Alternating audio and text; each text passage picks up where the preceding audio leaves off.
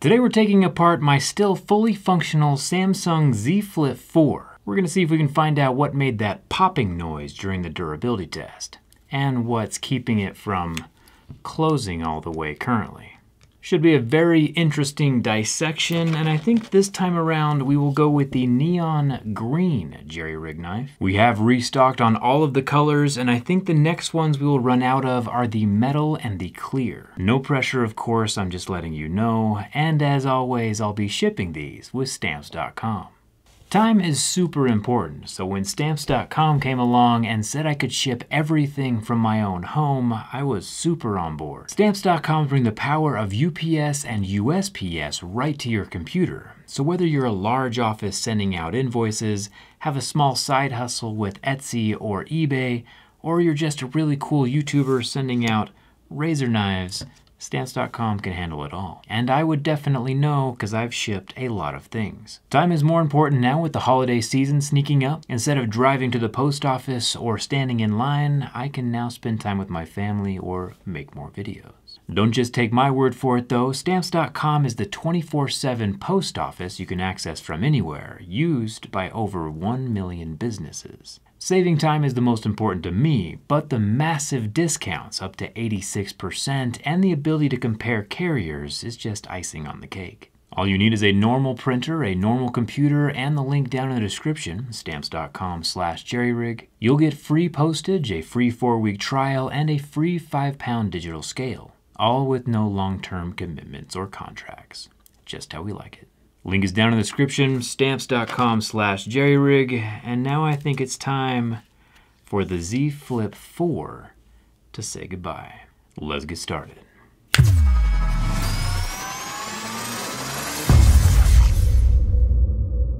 I mean, obviously I'm gonna put in quite a bit of effort to try to keep our Flippy boy alive, but you've seen how it goes with these things. You gotta be realistic.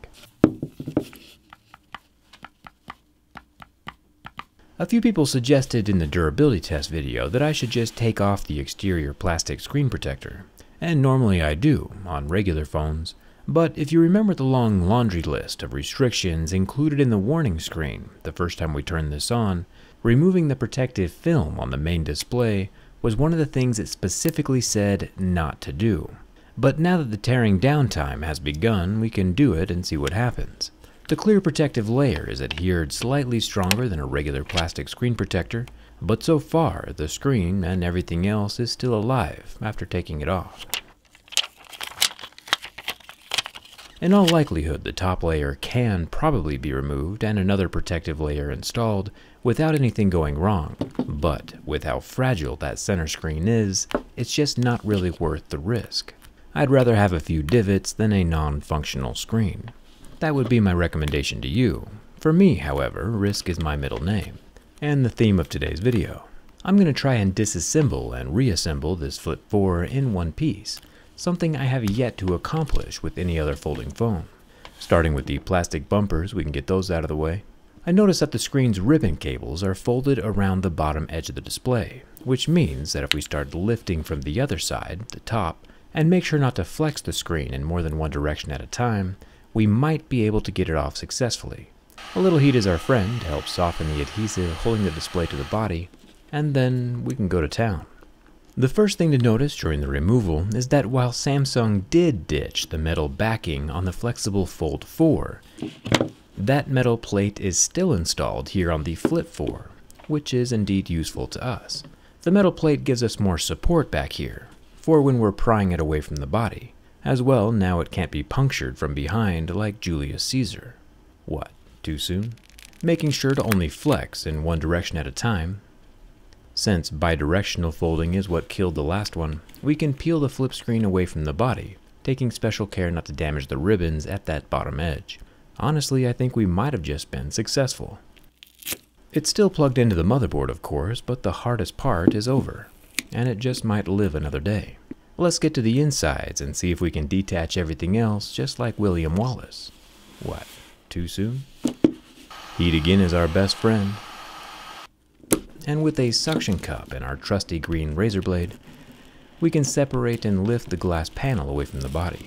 The adhesive is mostly just around the perimeter, I'm taking special care not to let the tip of my blade point downward so we can avoid slicing the battery or damaging any circuitry.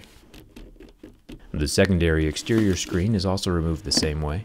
I'm just taking extra care not to stab the edge of the screen under the glass, since that never ends well. I'm also avoiding putting any stress on the ribbon cables as it's lifted off, and the screen ribbon can be detached just like a little Lego. With the internals now exposed, we can remove 4 silver screws and 2 metal brackets, which gives us access to the battery plugs for the top battery as well as the bottom battery, along with the 15-watt wireless charger that's also capable of reverse wireless charging at 4.5 watts. If we mosey on over to the center hinge, I do see 2 circular stickers on either half that when removed allows us to peer into its depths, but also I'm not quite sure why these stickers exist. They wouldn't help much with waterproofing, so if you have any ideas while they're here, let me know down in the comments. I'll remove the 5 Phillips head screws from the bottom plastics. Pop that guy off. There are balls inside the lower loudspeaker, which we see on pretty much every smartphone these days. I'll detach the screen ribbon from that lower circuit board along with the gold extension ribbon. There's 1 silver screw, and then the 25-watt charging port board is free, with its red rubber ring around the opening. Nothing too crazy yet. There are waterproofing mesh screens over the lower loudspeaker opening and that microphone hole. We also have plenty of magnets and a coin-style vibrator motor. The top plastics have another 6 screws holding them in place. Nothing special here either, just plastic. We do, however, see our 10 megapixel selfie camera's sensor, since the unit is glued in place and now it's destroyed. Normally these cameras aren't glued in so tight, but here we are with that little Easter egg. There is no OIS. Coming back down to the phone again, we see our power button has its own silver bracket and the same gasket-style construction as the power and fingerprint scanner on the Fold 4. Samsung is obviously sharing tech between the two, which is to be expected. The motherboard can also be removed at this point, if you remember to take out the SIM card tray, which I obviously have. Then we have the 12 megapixel ultra-wide camera with no OIS, and the 12 megapixel normal camera, which does have the optical image stabilization. There is no thermal paste or foam on the back of the board, which is interesting. Just the large graphite pads placed beneath the circuits. One thing I'm not going to do this time around is remove the batteries, since Samsung is rather rude with their adhesion, gluaholics you might even say. Samsung makes safe battery removal impossible. And since our Flip has at least a 9% chance of surviving all of this, I'm going to leave the combined 3700 mAh capacity batteries intact. The flexible screen though, hopefully still in one piece and functioning, can be fully removed from the phone at this point. And when left at rest with no forces acting on it, there is a slight natural curve in the center. And that natural curve is supported by the rubber and metal slats that we've seen in previous years. I'm not going to get too crazy with it at the moment though, since I think this year is legit our first actual chance of getting this phone back to life. Just like Frankenstein. Too soon? If we look at the guts of last year's Flip 3, we can see the internal gears doing their tiny rotations as they keep the two halves opening and closing with equal resistance. But if we take a look at the new Flip 4 and remove its graphite thermal tape, we can see that the Flip is indeed gearless this time around, and instead is using the metal channels to guide the phone uniformly as it opens and closes with Samsung's new hinge design. So the Flip 4 did get its hinge upgraded, even if the screen has the same structural components as the last generation. It's hard to say for sure what caused that super large pop during the bin test, or what kept the phone from fully closing after the test was over, since everything feels and looks fluid from in here on the inside. If I had to pick the most creative and innovative phone so far this year, it would definitely be the Samsung folding phones. Yeah, it's not the flying car future we were promised by cartoons growing up, but the technology is still incredibly cool, even if it is super fragile. I have my hopes up that this guy is still alive. With the motherboard back in place and its plastic screwed down, we can poke the screen ribbon cable through the foam body and attach it to the charging port board, before dropping down into place the bottom loudspeaker plastics. I forgot to point out that we still have that rubbery goop keeping the phone watertight. This goop probably also doubles as protection for the ribbon so they aren't chafing on the metal. The wireless charging pad is on, along with the metal plates. And moment of truth. it has indeed survived. The Flip 4 folding phone has suffered through a complete durability test, a teardown, and has returned to the land of the living.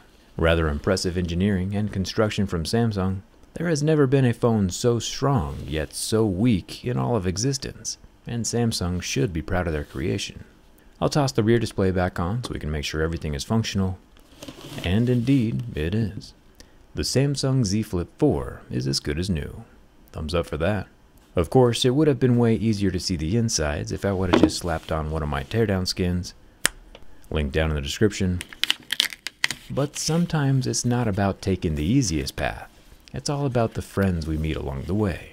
I think it was Mr. Dahmer who said that. That one's probably too soon. Hit that subscribe button if you haven't already. Come hang out with me on Instagram and Twitter. And thanks a ton for watching. I'll see you around.